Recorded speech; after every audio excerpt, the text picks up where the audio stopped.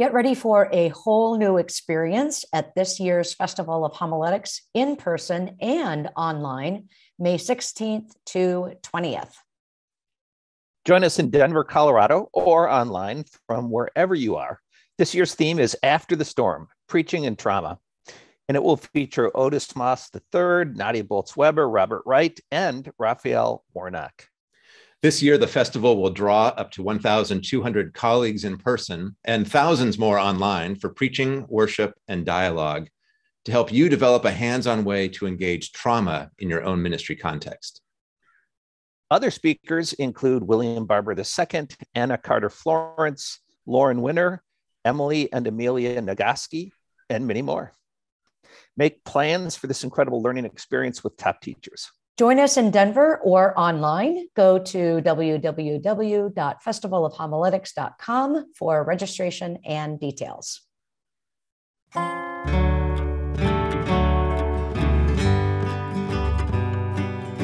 Welcome to Sermon Brainwave with me, Joy J. Moore. And me, Matt Skinner. And me, Karoline Lewis. And me, Rolf Jacobson. Today is the second Sunday in Lent, March 13th, 2022. And our first reading is Genesis chapter 15, verses 1 through 12, and then 17 through 11. Our psalm is 27. Our second reading is Philippians 3, chapter 3, verses 17 through chapter 4, verse 1. And our gospel returns us to Luke chapter 13, verses 31 through 35. Our second Sunday in Lent. And we've jumped ahead a few verses in the Gospel of Luke. Yeah, well, but again, this is a text that we mentioned last week, the way in which the devil disappearing for an opportune time sets up an important idea in Luke's gospel. And now here's a place where maybe not for the first time, I think maybe Luke 9 does this, but here we've got a sense of the looming importance of the city of Jerusalem in Luke's gospel, which will come back into play when we get to Holy Week for sure, but also deserves some mention here and probably will matter as well when we get to the ordinary time part of this current year. That Jerusalem has this kind of collective characterization when it comes to Luke and also the book of Acts in terms of how the gospel understands the responsibility for Jesus' death. So this idea of it's impossible for a prophet to be killed outside of Jerusalem. Well, not necessarily. I'm sure people could have figured it out. I think what he's saying is it's impossible for him. I mean, he's talking about a divine plan working itself out, but he describes Jerusalem as the city that kills the prophets, which in some ways is unfair historically, but it's, again, he's setting up this kind of archetype of a prophet rejected in his hometown back in chapter 4, and now this idea of a prophet going to the most dangerous place for a prophet to speak a message. And of course, that's not entirely true, but Luke will also invite us, and the book of Acts will invite us in its earliest chapters to imagine all of Jerusalem bearing some kind of culpability for his crucifixion, which, so you have to kind of pull people into that. Jeremy Williams does a really good job describing how we have to do that without slipping into an anti-Semitism that says, all Jews killed Jesus or something ridiculous like that.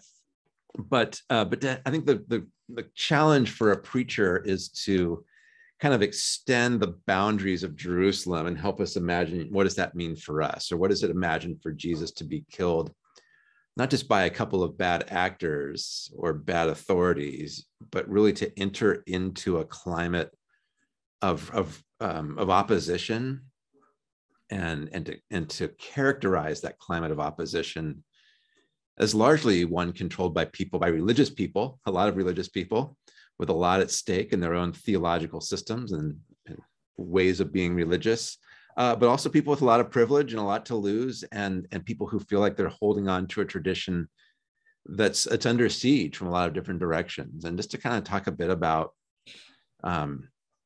what does this mean for us as churches, and what does this mean for us to continue to live into that liberative aspect of Jesus' message, which is also very much a critical message, and it tends to be critical toward religious authorities or religious insiders, which are the four of us on the screen, those of you lucky enough to be watching us on YouTube. But it's also the people you're preaching to probably on a Sunday morning, at least most of them.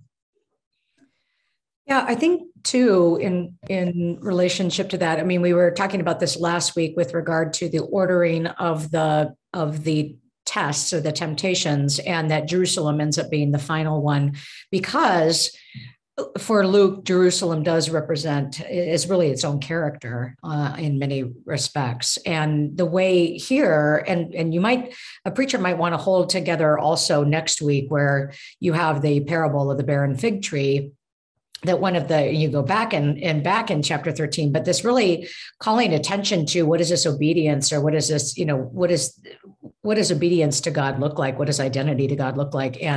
Or having an identity with God look like? And then how is it that the larger Lucan theme of do you see as God sees? And the fact that, to recognize too, that Jesus has set his face to Jerusalem, right? This 951 is where is in that larger travel narrative, right, to Jerusalem, and it takes him 10 chapters to get to Jerusalem, and so Jerusalem is always present, and that in verse 33. Yet today, tomorrow, and the next day, the translation is "I must be," but the translation is the word there is day. It's necessary for him that we see this as a fulfillment of his obedience, a fulfillment of that testing back in chapter 4 of who he is and who he came for, and this act of obedience, and the lament for Jerusalem is the way in which, again, this is not for all Jews. That's not it, but it's the way in which the representation of religiosity, or the representation of power and authority in that particular location also is not able to see, or is resistant to, if you take seriously the image in the latter part of the passage, is resistant to the image of God bringing together God's chicks underneath for protection. And so there's also that resistance there too of who is it that God is for, and what is God up to? Well, and what's the risk that he's not just walking into a snake pit? I don't think Luke views it as that. I mean, he'll weep over the city in chapter 19. There's a sense of that he's going to a place that is vulnerable, that needs that needs this prophetic voice, that needs to be set free. And so to describe them here as baby chicks, and the image of a mother hen is probably a lot more ferocious than a lot of us imagine. Right, I don't usually think of a hen as the most. I think it's one of the few things in the animal kingdom I could probably fight and beat. I couldn't do that with an eagle or a hawk or other thing. Maybe it depends on how big the chicken was. But you're going to get email on that one. Probably, I'm probably going to lose to most of the animal kingdom. But anyway, my point. Yes. I had a point somewhere. Yeah, and it's out of compassion. He's going to say some horrible things about his opponents, but it's a prophetic criticism meant to redeem and meant to save and correct and protect. Aren't we often are most hurtful of others, most harmful toward others when we ourselves are most vulnerable? And that juxtaposition that you're describing there, I think is real important to hold on to, is not just to say these are the bad guys, but to say these are the folks that Jesus loves so much, and to hold that intention, because they are us in our every moment along our journey, where we need. And in that need, we may swing out. To totally make this ridiculous, Sunday, I preached at a church, and when I was getting out of the car, the pastor had come around to help me out of the car. And as a single woman, I'm very unused to that. And so I swung just to get myself out of the car and nearly took him out.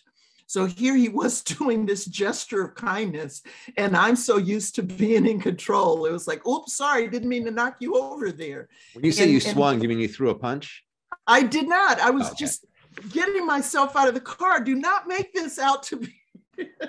But that's the image I did want to portray in that. I was just, getting myself up out of the car and not wanting to slip on the ice, and threw my arm out and caught him. And, when I was most needy, and there was the person that was offering me the kindness and strength and support I needed, that was the person that my actions nearly took out. So that's the craziness of that moment I was trying to get to. I did not do it on purpose, Matt. All right. That's not what the pastor says, but I get that. I paid him not to do that. There you go. I always do wrestle with trying to understand the power of Jerusalem as a character. In Luke, the action starts in Luke in the temple with Zechariah, getting the annunciation of John's birth and being struck dumb. And then it ends after the crucifixion and resurrection with the disciples in the temple. And then in between, it's complex. I mean, it's neither, the den of iniquity that needs to be totally purged, nor is it like the high holy place that sometimes the Psalms, kind of portray the temple in Jerusalem as. It's a very complicated setting, and I do wrestle to understand it. Well, let me help you out. Please, that's what I was asking for. I'm not so sure it's always fair to do this with the Gospel of Luke, but if you look ahead to Acts, I mean, it's in the Pentecost story. I think that it's significant that happens in Jerusalem. That the diaspora is not necessarily reversed, but diaspora is given a kind of new footing, or kind of has a kind of.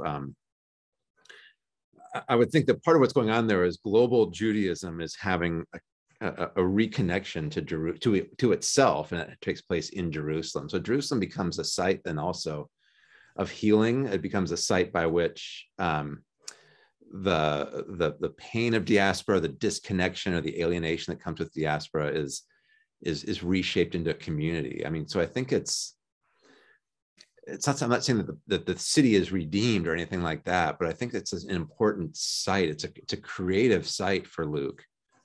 That then goes out and blesses the world when those same people who are reading it back together get sent out, or forced out more literally into mission. I think there might be something a little bit Abrahamic about it, even though I know Jerusalem's not an Abrahamic city. You know what I mean? But these are still the people through whom the world will be blessed. I don't know if that helps or not, but I think that's part of it. And so that makes the tragedy or the loss of the rejection of Jesus all the more acute.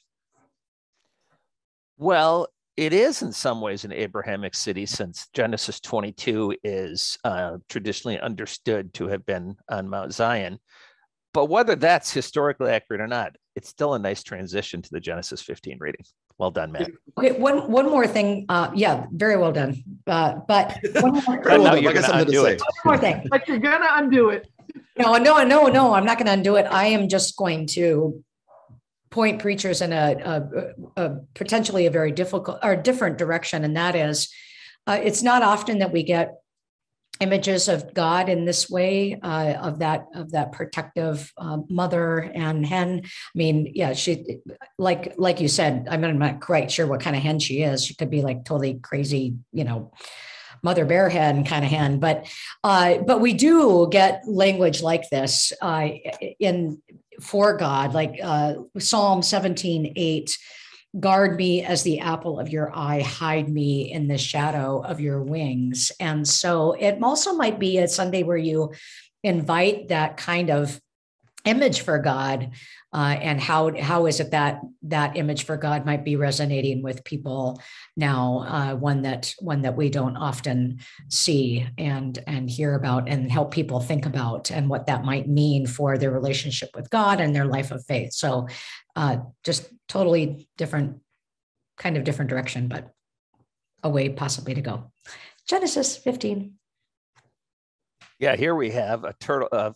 Speaking of images, we have a pigeon, a turtle dove, a ram, a heifer, and a female goat. Just to be clear, we got like half the farm. Animals of the Bible. Exactly. So this text, I think a lot of folks don't think often about this text in terms of the Abrahamic covenant, but it probably is the most important of the Abrahamic covenant texts, I think. I wrote a commentary a few years ago, probably 3 years ago, on the website that's going to capture a little bit of what I say, although Justin Reed also captures some, but he goes in a different direction. And that is that Abraham starts off, God repeats the promise to Abraham. Do not be afraid. Do not be afraid means good news is coming. I am your shield. Your reward will be very great. And then Abraham responds with a lament psalm. If you just took Abraham's two quoted passages and arranged them as poetry, you would say, hey, that's a nice little lament psalm. We could have added to the book of Psalms. He laments particularly that God has not kept the promise that God has made in Genesis 12. And then, as Justin Reed notes in the website commentary, God then ritually enacts a covenant, the result of which, by sacrificing these animals, then walking down the trail of blood between them, and God walks down, the one making that promise is saying, if I don't keep this promise, let me become like these dead animals. And so God is promising, at the cost of the death of God, to be faithful to the covenant that he makes to Abraham and Sarah. And I think a big theological project that I have in mind would be then to connect that with Jesus. But that's another monograph that I'll never get around to. When I think of this, what I wrote up here is when God tells God's own story. Just as I looked at this text, when God tells God's own story, we're blessed. God puts God's own self on the line, God's own reputation on the line to fulfill the promise to bless us. Even as we complain about the timing, to use the journey language, we're talking about Jesus spends 10 chapters to get to Jerusalem. God is taking a long time in the imagination, the experience of Abraham and Sarah, but God is faithful to keep the promise, not just to Abraham and Sarah, but on behalf of all the world through Abraham and Sarah. And so when God tells God's own story, we are the ones that are blessed. And not in a monographic way, Rolf, that's how we get through Jesus, because that's what Jesus demonstrates for us. I love the description of how Abram gets through this, falling asleep, that the covenant is made by God and God alone to God's own self, but also this idea of a deep and terrifying darkness descending upon him, which doesn't sound like fun, but I hear in that an echo of well, I'm gonna drop a little Luther on all of you now. Look at that, of faith, right? Where Luther describes faith as an ascent into darkness, and the experience of darkness. That it's not all about illumination. It's not all about delight and happiness and knowledge. It's to be brought to this deep unknowing, and even this kind of existential stripping down. And so it's just, there's something that I take from that, at least. I know I'm using Luther to interpret Genesis for the sake of me today, but there's something in that I think underscores the intimacy of this moment, that it's not just a covenant where Abraham's got to be knocked unconscious so that God can do the business. But I think Abraham's still a participant in some way, shape, or form, and brought into the intimacy of the moment.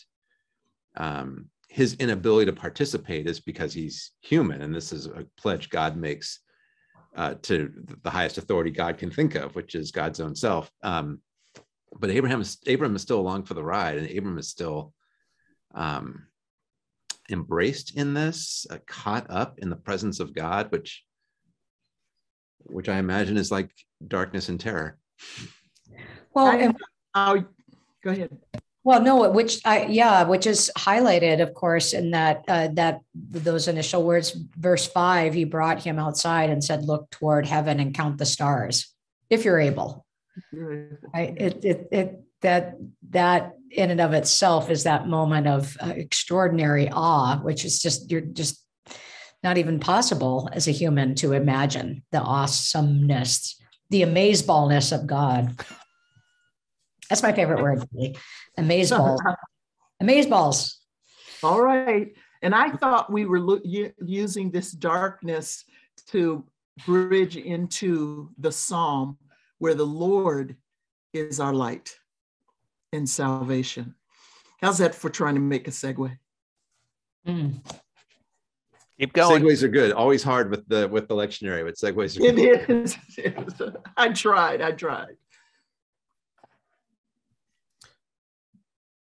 Well, it's a beautiful psalm, and it's a way that it puts words to the feeling of being under the wings of the hen. And what is it?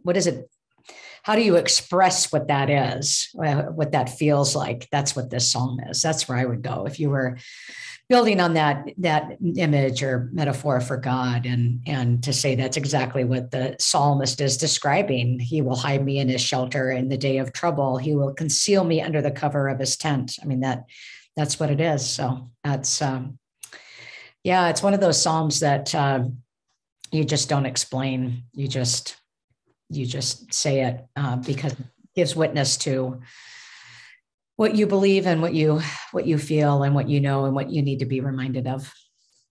And go ahead, Joy. Those descriptions come out of the darkest moments. They come out of the greatest fear. And that's where it, once again, going through the fullness of that psalm is promise when you are in the darkest moments or when you hold the greatest fear. And you need to be able to say that there is a God who hides me. Rolf. Yeah, I've talked about this text often, and one of the reasons I struggled to write the commentary for the website for this circle is how personal this psalm is to me. I've talked often when I teach the Psalms about verse 1a.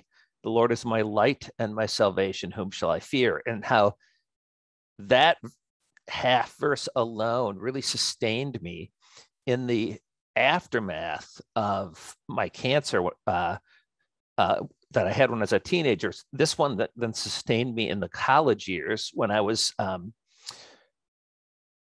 first really a survivor of cancer. And then most recently, a close friend was diagnosed with cancer, and we turned to Psalm 27. My brother was recently diagnosed with leukemia, and I was the one that was with him when he was told the diagnosis. We recited Psalm 27, verse 1, and prayed. A close friend of Karoline and mine died 7 or 8 years ago, and I went to see her the last time in the hospital, and I knew at the time this was the last time I would ever see her. Psalm 27, and that psalm was then at her funeral. It's the power of naming that we are afraid. When it says, whom shall I fear? It really means is I'm really afraid. And then it talks about armies assailing us, adversaries all around us. And in the midst of that, thinking back to last week and the reference in the commentary to Brueggemann is you have to have a place to process your fear or they will annihilate you. I mean, this psalm really helps us do that. Then leading up to something that echoes closely with Psalm 23, when it says, I'm trying to find it now. Where is it? But that I long to return to, there it is, sorry, verse 4. One thing I've asked of the Lord, this I'll seek after, to live in the house of the Lord all the days of my life, and to behold the beauty of the Lord. I think that's another angle on this psalm, is simply to talk about God and beauty. And this would be a totally different direction, but to add an aesthetic of beauty to your theology and to talk about God as that which is truly beautiful. But that's, like I said, that's a totally different direction than talking about 4 people with cancer.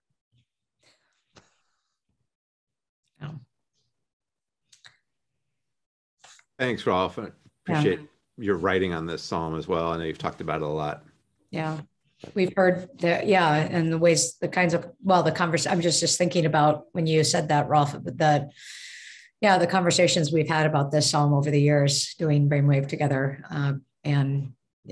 And so not only do you say that, but you've lived that, of the way in which it sustains you. And so thanks. Well, I know this. I want to imitate all of y'all. Oh, really? Brothers and sisters, join in imitating me. I don't want anybody to imitate me, but I want to imitate you. Well, thanks. Thank you. We'll see how that goes for you. I was going to say Paul's imprisoned when he writes this, so be careful what you wish for. See, this is. Yeah, I don't want to end up there. So if this passage is pulling you during on this Sunday, this letter of Paul to the Philippians, I really appreciate the commentary on these 3 questions of Lent. I just think that and works out well to be a 3-point sermon. Not that I usually recommend that, but it could, and it really does connect to a lot of the themes that we've already been talking about. Whom do you want to be like? What do you want out of life? And then that third question of how open are you to being changed? And that really centralized not only the passage for me, but also sort of the ethos of Lent, or a sense of Lent, or the meaning of Lent this year, particularly as we work our way through the Gospel of Luke. So that's my thoughts on that, which are really Frank Crouch's thoughts, not really my thoughts. I have a question about this, that for especially for you 2 New Testament scholars, and that is, I've worked a lot recently with honor and shame categories in terms of the Old Testament, New Testament, and I was wondering what this means in verse 21, that God will transform the body of our humiliation, that it may be conformed to the body of his glory. What's the body of our humiliation? I think it's what we're living in right now. What? I think it's what we're living in right now. I think this is a reference to Jesus' resurrected body. I mean, I believe literally it's our humble bodies compared to his glorious body. So I think it's similar to what we see in 1 Corinthians 15 as this idea of corruptible to incorruptible. So that's part of the transformation, right? It's not just a moral transformation or a choice for focusing on the earthly things to instead think about the heavenly things, but it's ultimately a choice that we're going to act. I mean, it's a transformation that we're going to embody that's going to be actually worked out upon or lived into in our own selves. I mean, I think that's what he's talking about here. It's connected as well to that, the idea of our citizenship being in heaven, which is not so much our legal status or something. It's the word there for citizenship. I think it's pretty hard to translate it. It kind of has a sense of a political group, or I don't want to say the word body, but kind of a convention, or a kind of a group to which you would belong. And so it's there that our true community resides, and it's from there where we're expecting our Savior, who's Jesus with his glorious body. So it's kind of like this idea of the people to whom you belong, your political affiliation or your citizenship is somewhere else, and it's in a place inhabited by people who have already had their bodies glorified like Jesus. And so I think it's living into that, as opposed to what it would be like to live according to the Philippian colonial system, and et cetera, et cetera. I could go on, but I would bore people, and I don't want to have the last word just on that. But I think it's this idea of start living in light of how you're being transformed. In the coming week, we're going to see 2 Corinthians chapter 5, and this idea of no longer regarding people from a human point of view, or no longer regarding people kata anthropos, right, according to human standards and human things, but to kind of transcend all of these identity markers, or transcend all of these things that provide status or standing in our own lives and bodies.